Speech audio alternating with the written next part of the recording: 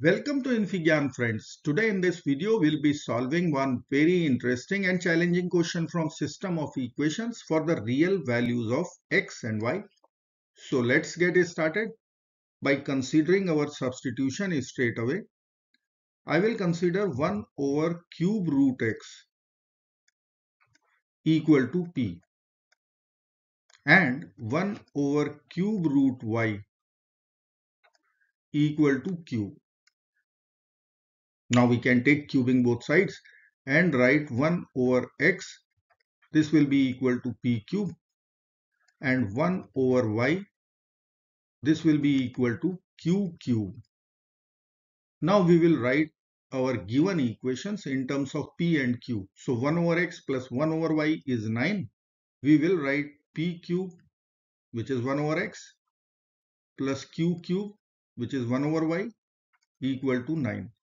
This is our equation number 1. And we will write our second equation, 1 over cube root x. So p plus 1 times 1 over cube root y, this is q plus 1 times 1 over cube root x plus 1 over cube root y, we will write p plus q equal to 18. This is our second equation.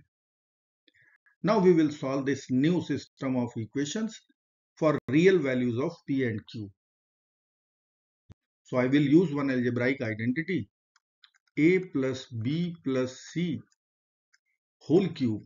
This is equal to a cube plus b cube plus c cube plus 3 times a plus b times b plus c times c plus a.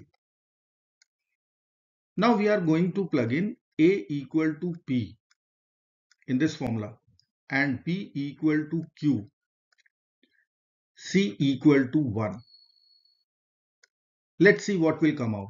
So we will get p plus q plus 1 in the LHS with power 3 equal to a cube, so p cube, plus b cube, so q cube, plus c cube, so 1 cube, plus 3 times a plus b, p plus q, b plus c, q plus 1, c plus a, 1 plus p or p plus 1. Now from equation number 2, this is 18. From equation number 1, this is 9. So we can calculate p plus q plus 1 whole cube.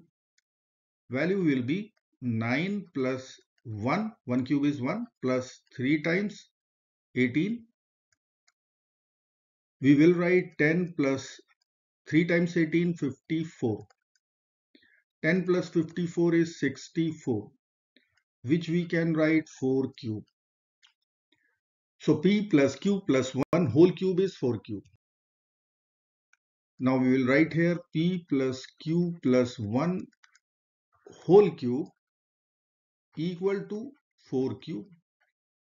We are going to take cube root both sides. Now cube root and cube will be cancelled out from both the sides. We will get p plus q plus 1. This will be equal to 4 for real p and q. Now we can subtract 1 from both the sides. We will get p plus q value equal to 3. Let's say this is our equation number 3. From this equation I can write q value 3 minus p. Now I will use our equation 1. P cube plus q cube equal to 9. So here we are going to plug in the q value. And we can write equation p cube plus 3 minus p whole cube equal to 9. Now we will be using a minus b whole cube formula. So we will write equation p cube plus 3 minus p whole cube equal to 9. Let's apply a minus b whole cube. We will get p cube plus 3 cube is 27 minus p cube minus 3a is square. So minus 27p plus 3ab square. So 9p square equal to 9. Now we can cancel plus p cube minus p cube. We will get 9p square minus 27p plus 27 equal to 9. Take all the terms to LHS. 9p square minus 27p, 27 minus 9 is 18 equal to 0. We can take 9 common out. So in bracket p square minus 3p plus 2 equal to 0. So we will get p square minus 3p plus 2 equal to 0. Now this is one quadratic equation which we can factorize very easily, and we can write p minus 1 times p minus 2 equal to 0. Now we can use product 0 rule.